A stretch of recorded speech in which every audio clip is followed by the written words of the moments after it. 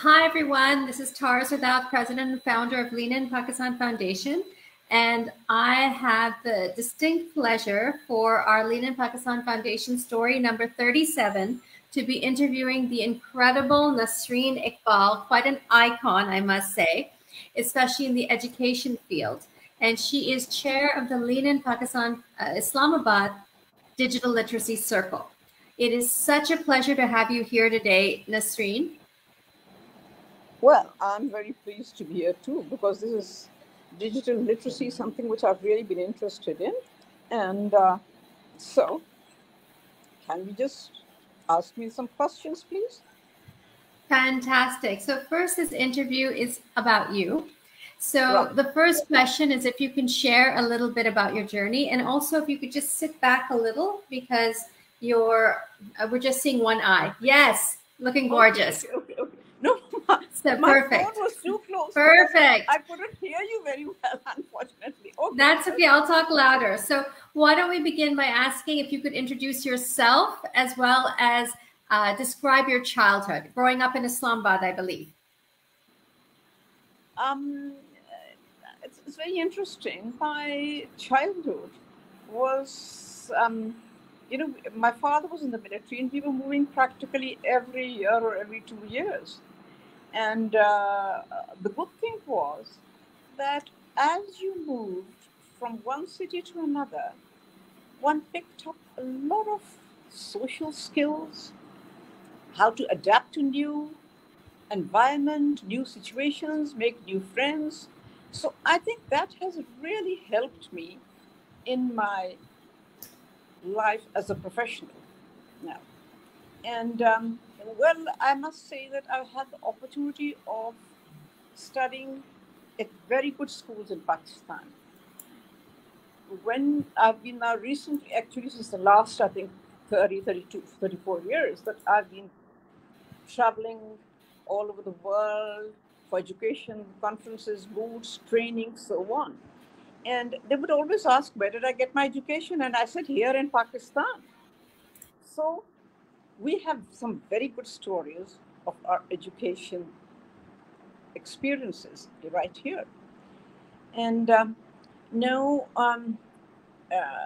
again, I got married to somebody in the military. So because of that, I had a scholarship to go to America, but I couldn't go because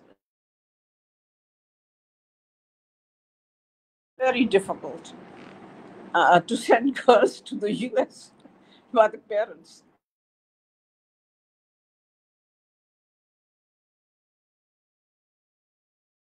Well, I went to Kinnaird, I did my senior Cambridge, and then I went to Kinnaird, and then I did my B.Ed. And I started teaching, right? And I was a principal when I was 27 years old for Garrison Montessori School. And later on, when my husband decided to retire, I had plenty of experience. Then I opened the school, and I was advised by my principal of Kinnaird, who was visiting, that it should be for middle and low middle class because they form the backbone of the country. And I really believe, and I think I made the correct choice. And I'm very pleased about what I did. And later on, I had training at Portland State University in education, and then I also, because we were doing a lot of work in peace education, human rights education, so I was selected for a course on conflict management across cultures at School for International Training in Vermont. And well, I'm very pleased to say that I've always conducted the plenaries. And well, at that time, there wasn't much of talk about digitalization or anything like that. And now, in our own school, as I said, it's for low middle class students. We had evening schools for multi-grade for street children, and I had a vocational training center as well, where for 1 year the girls, after 1 year, they got their diploma in garment making. And well, now what I have realized, and especially looking at other developed countries, that wherever there has been digital literacy, the women, girls sitting in their homes have been able to really market very well and become independent of a third party. And during COVID, this is what I realized, that there were so many women I knew who were doing this and they were able to have steady incomes and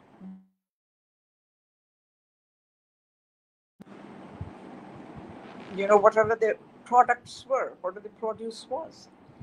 And this is something which I really thought that in this, to make young women or any woman self-sufficient and to be able to look after their homes, because when a woman earns, that money she spends on her family and on her community. And this is what has inspired me. Now, of course, I'm going to be asking somebody to help as well to do this, get into digital literacy for women, so that they can, improve the quality of their life. They become independent, and the younger women in particular, they would be able to learn this very quickly. So, there you are.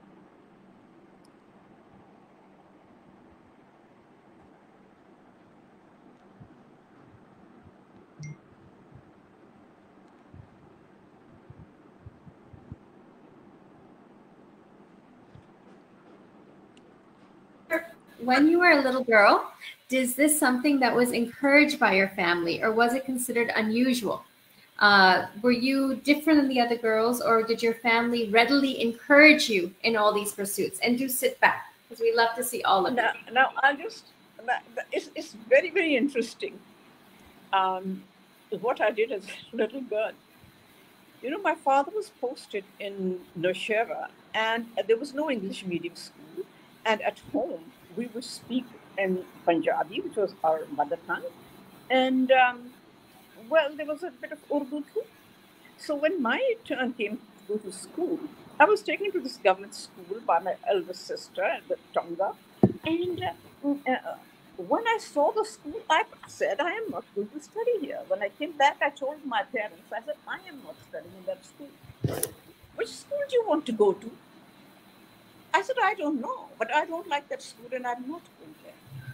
So the following day, again, my older sister, they braided my hair and I was put in the tongue and taken away. The school was way out in the bazaar. And during break time, when I saw that the gate was open, I just walked out and walked home, which was a good 4 miles. This little 4-year-old girl walks. 4 years old.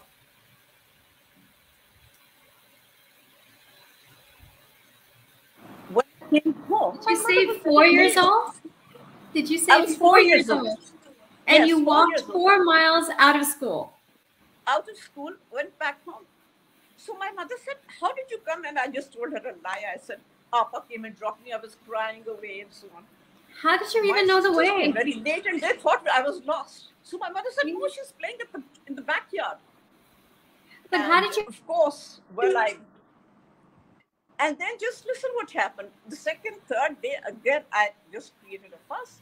Then my father, in those days, there were some British officers too. So he called them and he asked the women who were all educated and said, why don't you all volunteer and open up a school for the young ones? And that's what they did, and it was. And that's, we did gardening. Can you imagine all the new concepts of keeping children outdoors, gardening, growing vegetables, and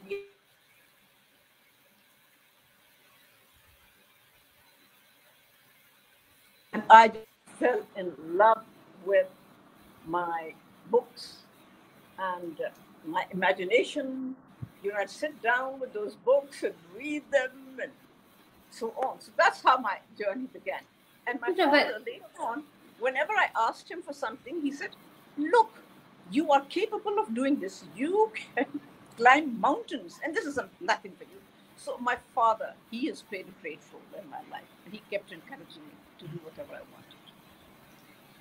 But Nasreen, at age 4, you knew exactly what you liked and what you didn't like and what you wanted, and you even knew the way home?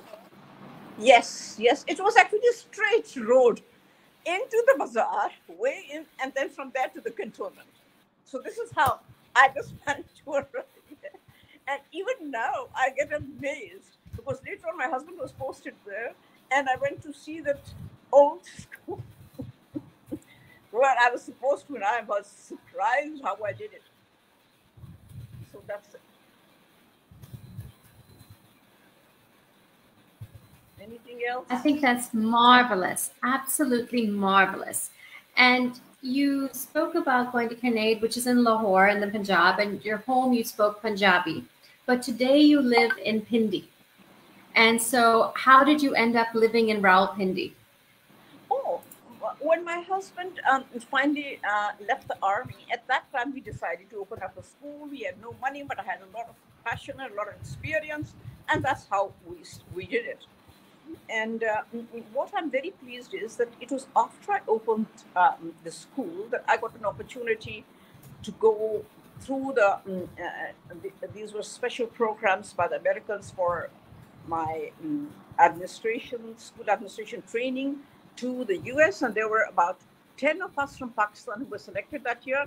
And again, I'm very pleased to say that at the end, they wrote something about me. They said Nasreen, Iqbal, and 9 others came from Pakistan to attend these courses. It was a principalship, and my God, in those days, we were really fated and taken all around America, and we had a good exposure and so on. But I was particularly very happy about the School for International Training, where I met women from all the conflict areas. And again, I was selected to go at that time to Rwanda, to see exactly, because at that time it was still, the conflict was going on. But my family didn't allow. They said it's not safe at all. And then later on, through UNESCO, actually UNESCO sent me for international training. They trained me, then they sent me to represent Pakistan, and I on peace education, human rights education, and later on heritage education. And I've been to South, I'll begin from that, and Japan twice, South Korea once, Thailand, Australia, this was Adelaide, and Sri Lanka twice, India 3 times, Egypt, and through the British Council, I've been various times to UK, and that mostly was about heritage education. Me and my team became specialists in heritage education for young people. I was commissioned to write a series of project books called Heritage in Young Hands. This was a teacher's resource kit, which was written by a few countries all over the world, and ours was considered to be a good one. So because of that, I've been giving trainings, and here in Pakistan too. And the good thing was I've trained masters of, as a master trainer, I went and I trained all the district heads of India and of Sri Lanka on peace education. It was a good model, but somehow, unfortunately, we don't carry it forward because unless the government steps in, and because wide dissemination is required. So this is another area which I really feel that unless we know our heritage, unless we know our identity, and it is a force evolving all the time. So this is, I feel, our language, our, the culture, and then we have such a rich culture, so many different cultures in Pakistan. They're all unique, and there's so much of learning, and then and bringing them together, exchanging our experiences and all, which will add to social cohesion as well. And that's something which we need very badly. Yes, Tara?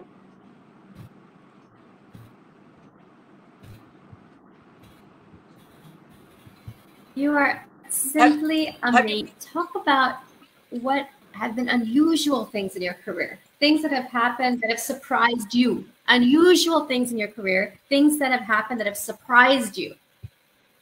And lean back and speak, yes. Anything that surprised you in your career?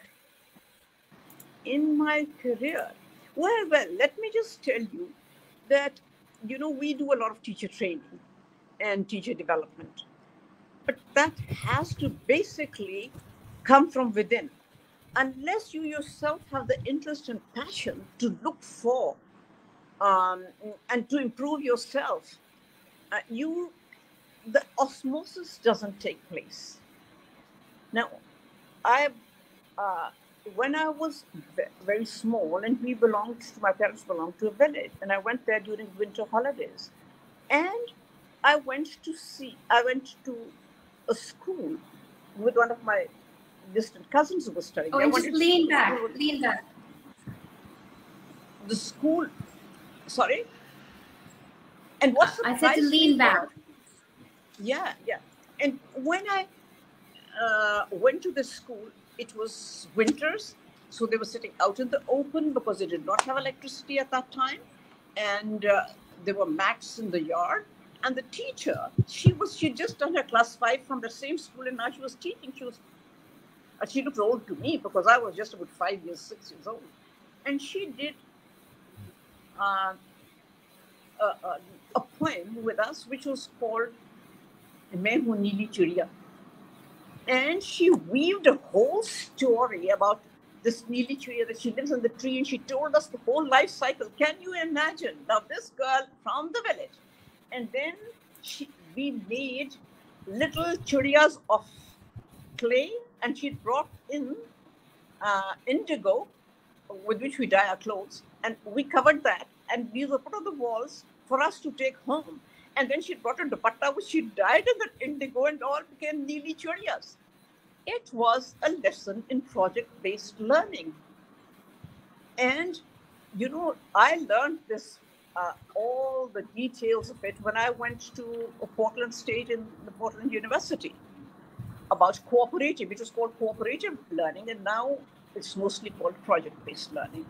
So these things, this is something which will always remain with me, that unless the teacher herself is interested, wants to make, it was fun, it was play.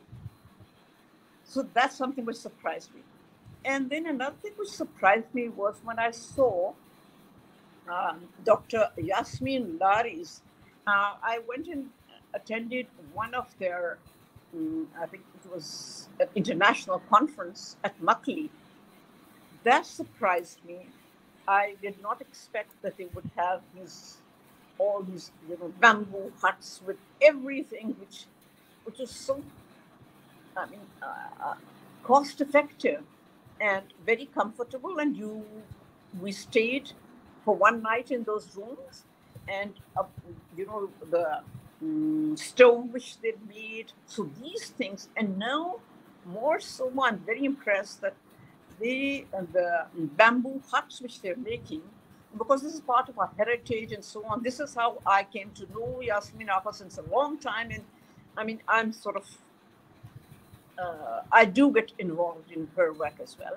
And now they've made these bamboo huts on stilts, so that for future floods they would be safe. The people would be safe. And very recently too, actually, she sent me all this information.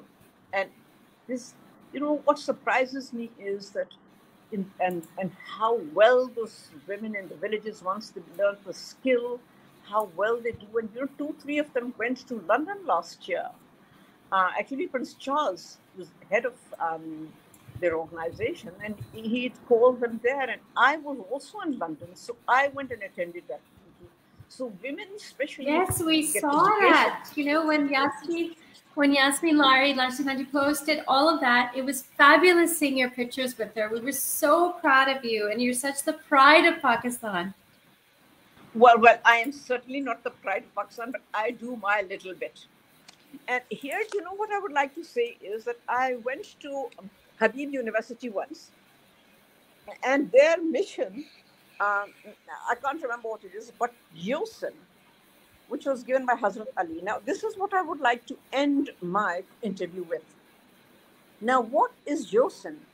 Yosin is self-cultivation, it's improving your self-worth, and it is the most beautiful, Haseen, Yosin. And in this, what we must do, this is elaborated in Habib University, Karachi. We must do the best we can possibly do to our excellence, show respect to others and the environment, and do everything with passion. And be aware of consequences. Appreciate beauty, become an aesthete, and whatever we do, wherever we are, usko bhale tarike se karna hai. We've got to do it in the best possible way. It's cultivation of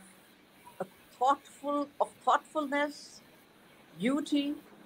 It's about mindfulness. It's about gaining knowledge and universal appreciation of all. And the bottom line is that we have to live in a mindful and responsible way in our communities. And this comes again from the mindfulness, which we are also a member of South Bank University, they've been, in fact, one of their key people have been visiting our school as well. And responsible citizenship. You know, the motto of our school is onwards, upwards. So constantly we try to do. And since 2 years, we've also added Ittihad, Tanzeem, Yaqeen, which is unity, faith, and discipline. If we become mindful, compassionate, and these 3 directives which Jinnah gave to us, if we're able to adapt some of these, I think we should be able to get out of whatever condition we are in at present. Wow, so inspiring and so important, and absolutely inspirational in every which way. Plus, it's the charter of the nation. So it sort of comes full circle. Hub University is a fantastic university, and you're absolutely right, at the foreground of education in Pakistan. How is digital literacy such an important part of you? I know you're ready, you said, to end the interview on this note. So if you could just share and connect that to digital literacy, your passion and what you chair for Lean. Now, we all know after COVID, what happened to us? The small businesses, they closed down. I know from our school, there were so many children who went back to their villages because they couldn't afford to, the rental and the parents' business closed down and so on. So even at that time, that's when the realization came that digital literacy, and now with inflation, this is why I'm so interested that once digital literacy is given to women, they will definitely be able to produce better. And once they have digital literacy, they'll be able to learn much more. The whole world will be open to them. And they will be able to hone on their skills, learn better. There'll be so much of diversity, and then they will know what others are doing and be able to improve their own lives. And like I said, when women earn, they spend it on their family. I'm sure they spend it on education, because wherever in our schools, all our IITs and everybody, they all have put their girls in schools for education. One of them, in fact, has even joined NUST, the university. So women will spend it on their families and on their communities. कुछ साफ सुथरा कर देंगे, कुछ छोटा सारा अपना सब्जी वब्जी के लगा लेंगे, गमलों में कुछ ये वो कर लेंगे. So this is why this is my interest in digital literacy, to improve the lives and transform the lives of women. Well, you are an extraordinary woman, and whatever you may say, the pride of Pakistan, and truly an asset to Lean In Pakistan. Thank you so much for everything. And it's been so great to interview you today, and all the best. Bye. Thank you. Bye. And